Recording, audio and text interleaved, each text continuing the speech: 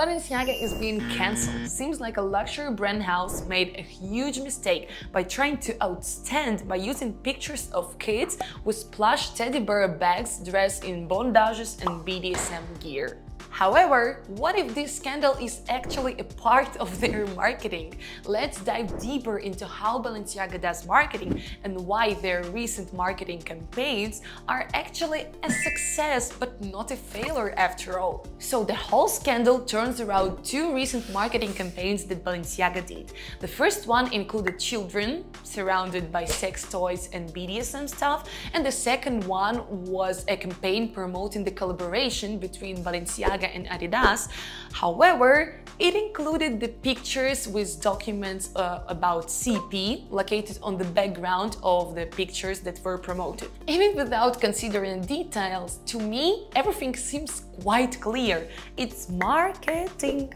I would like to know that there is no way I support CP or kids being mixed with some sexual connotation in advertisement, marketing campaigns, or wherever else. However, in this video, I want to try to explain what the brand wanted to achieve by such a move from the point of view of marketing. As I already mentioned in my previous video, by the way, if you haven't watched it yet, I strongly recommend you to do so to know how Balenciaga used sensory marketing to boost their sales. So, as I already mentioned in my previous video, Balenciaga's brand positioning is revolution, independence, being out of the box, which automatically implies that they have to be controversial and they have to evoke controversial emotions and feelings inside people. Accordingly, their marketing campaigns have to be even more controversial because the goal of any marketing campaign is first of all to grab attention. With their recent marketing campaigns, I believe they succeeded pretty much. Moreover, negativity evokes much stronger feelings and emotions than positivity. So even if they created a heart-touching marketing campaign, there is no way on the earth it would evoke the same reaction from the world. Furthermore, the brain works in such a way that soon people will forget about this scandal. There are much more problems in their personal lives and in the world, like war in Ukraine. By the way, the war is still going on, so I kindly ask you to donate to support Ukraine because even $1 can save somebody's life. The link is in the description. Thank you. Hence, the scandal itself will be forgotten in a couple of weeks maximum. And actually that's true, because I was writing this script on November 2022 when this scandal actually happened, but I'm filming this video a bit late. It's already January 2023, and yes, I can tell you for sure that people forgot about this scandal. However, the brand awareness that Balenciaga achieved through these marketing campaigns will remain and even grow. That's how it works. Celebrities even pay to be involved into the scandals, even if they are shown in a negative way, because they know that the details on the scandal will be erased from the memory soon. However, the name of the brand will stuck in people's mind. And eventually, all these people may turn into your clients, because the first step on the way to purchase is already done. They're already aware that your business exists, they already know your brand name, and they know which services you are offering. If you hear, Chris did this marketing campaign, Chris did this promotion, Chris is professional, Chris will stuck in your mind. So eventually, when you need, let's say, social media marketing services, the first one who will pop up in your brain will be Chris. By the way, if you need social media marketing services, send me a DM. The link to my Instagram is in the description. So I believe that for Balenciaga, such results are not really bad, especially for unsuccessful marketing campaign. Don't you think so? In general, if we dive into previous marketing campaigns that Balenciaga was doing, we will find out that shock advertising, or so-called shockvertising, is something that Balenciaga was practicing for quite a time. The idea of such a type of advertising is to stand out from the advertising noise by deliberately breaking social norms by using taboo topics, etc., in order to bring attention and create the buzz around the campaign and brand. On average, people see more than 5,000 advertising messages per day, and they barely remember 3-4 of them. So brands are quite ready to take extreme measures to be noticed by the customer. That's what Balenciaga did. However, two last marketing campaigns of Balenciaga went a bit too far. So a week later, after the gift collection holiday campaign was released, specifically on 23rd of November 2022, Balenciaga initiated a $25 million lawsuit against North Six and Nicolas Jardins. Honestly, no clue how to pronounce his name, but I hope I did it correctly.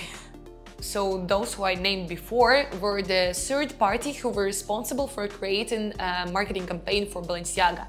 And by the way, they had already done it quite a number of times for Balenciaga brand. Just this time they were blamed for placing documents connected to CP without the knowledge of Balenciaga. Hypothetically, such a situation could happen, and that would be extremely unfair if the fault of the third party would fall on Balenciaga. However, in case of such a well-known and well-established brand as Balenciaga, it is simply impossible that something was done without their awareness, and that they haven't done millions of checkups on each single detail, each single part of their own marketing campaign. Finally, successful brands are more than aware how important neuromarketing is, and so how each single detail is important for the brand.